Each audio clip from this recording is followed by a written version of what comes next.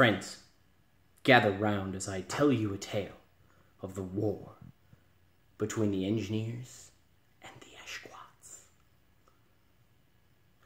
The engineers are a noble group of people. We wish to take things that are in a bad state and turn them into a good state. We make bad things good. That's our job. The Eshquats, the vile Eshquats, they stand in our way. That seems to be their only purpose. Now, the Eshquats are, well, how do I put this? Insecure group.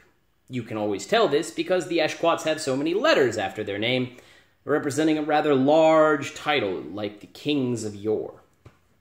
I believe Eshquat stands for environmental safety and a blah, blah, blah, nobody cares.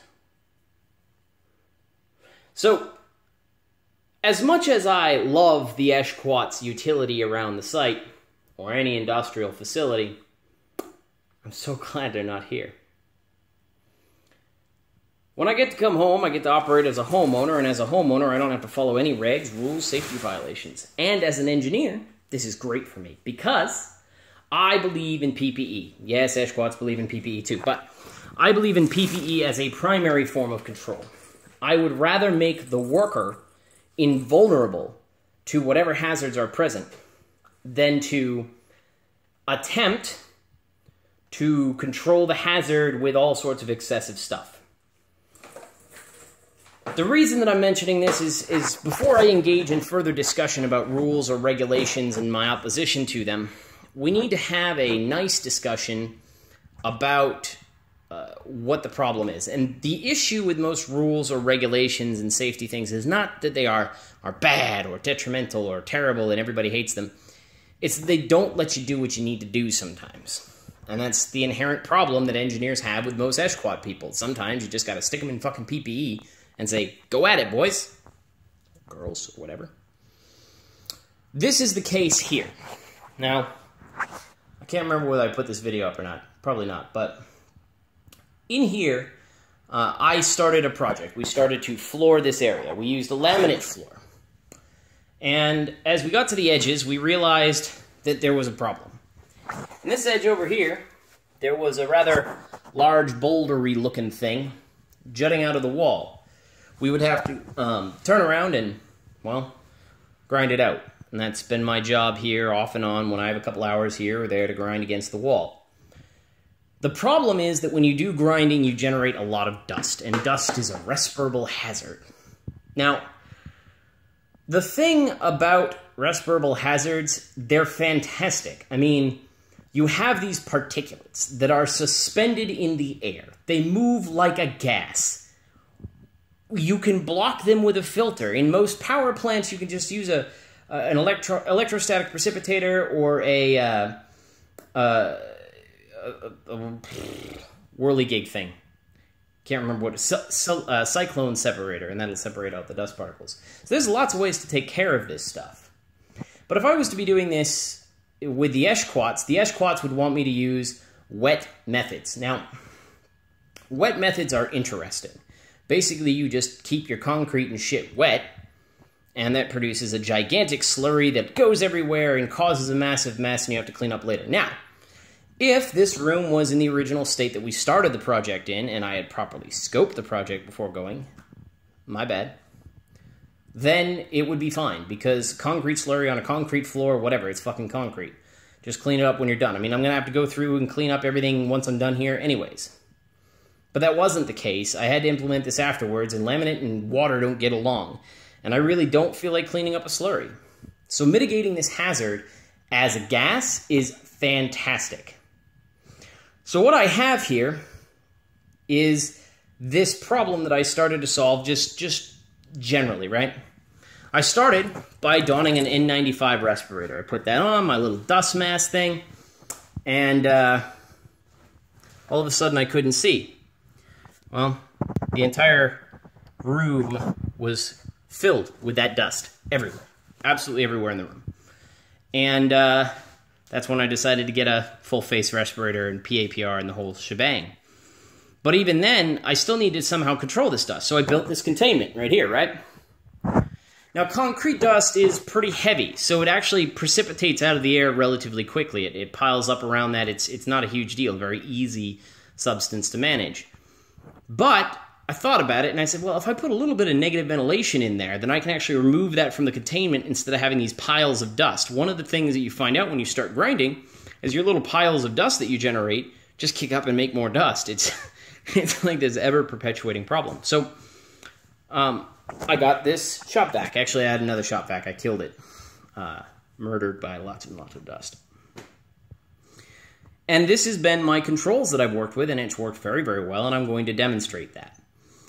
If I was to have to follow my Ashquat stuff, I'd have to either disassemble the floor or do something. It would cost me significantly more amounts of time. I would have to have more materials, more potential damages. It would be a massive mess. But this way is actually pretty well. Works pretty well, and I'm going to show that to you. So let me get all my PPE, and we'll show you what we got. I'm going to start by actually demonstrating my gloves. I think I've showed these before. These are anti-vibration gloves. Whenever I'm grinding, I'm using them. They're a little bit thicker than standard gloves, and they also mitigate the hazard of vibrating instruments. I'm not working on this stuff 8 hours a day. I'm not holding vibrating equipment for 8 hours a day, so it's not a huge deal. Put that down. My second major PPE is my respirator. It's a PAPR. They protect me to a protection factor of 1,000. Very good tool.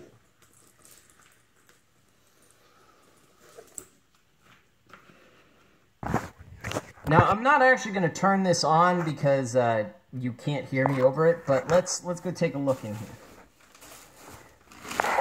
Now, there's a couple other lessons I learned while doing this. One, even though this outlet is awfully convenient, it's pretty fucking terrible when you grind like that. The cord dangled down and I cut through it and blew, got a lot of sparks, and I had to go repair my device. The second thing is you need to make sure that your plastic is all the way down. Otherwise it kind of causes problems. So to show the effectiveness of these controls, I'm going to show you what it was like without them. So here we are, we're going to put that here. You guys probably won't be able to hear me for much longer because this is going to get really loud in here.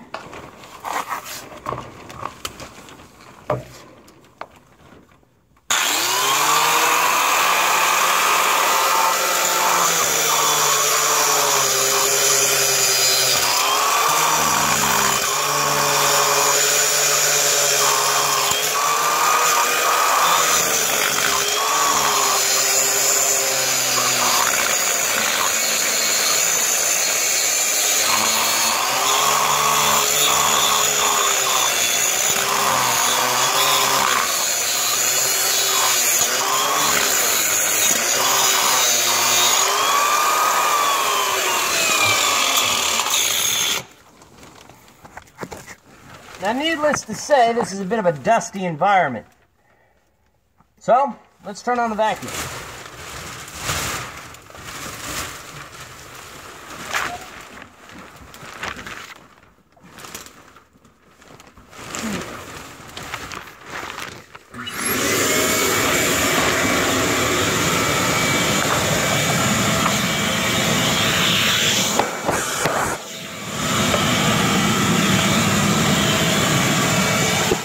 Now, I doubt you can hear me. I'm running the same thing.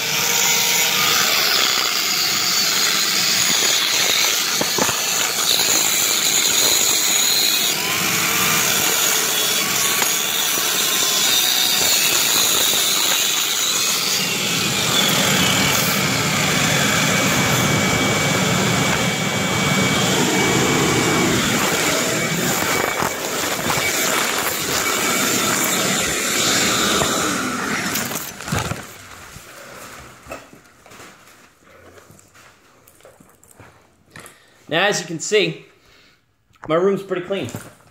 I didn't have anywhere near the dust cloud I had in there. Once I turned on the vacuum, the dust cloud cleared up in there, which means I'm not taxing my HEPA filter quite as much.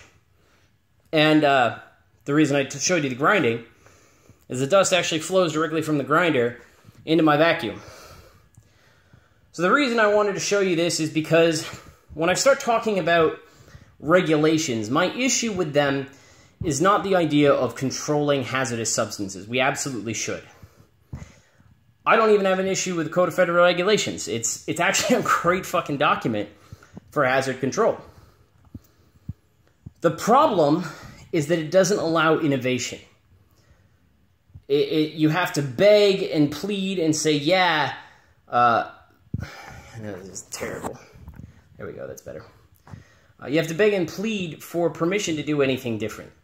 It basically kills innovation in whatever field it is that you're working in that's regulated. It's one of the reasons why software is doing as well as it is, and one of the reasons why the space industry is doing as well as it is, because these aren't regulated industries. They are able to operate however they want because there's no regulations in place for them.